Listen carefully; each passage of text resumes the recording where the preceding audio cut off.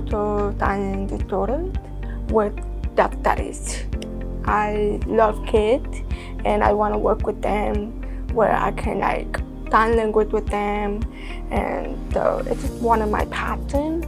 I have been meeting a lot of people around campus that I met new friends, and the professors are amazing, and the staff and advisors that really helped me to get here. I'm just loving it.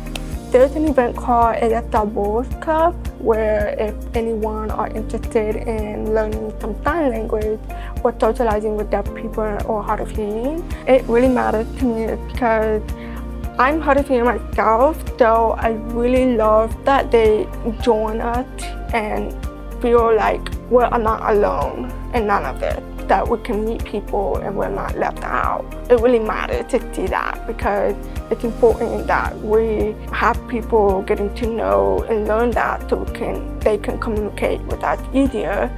Always remember to enjoy yourself and get to meet people. Always follow that dream and that goal. Go Bulls!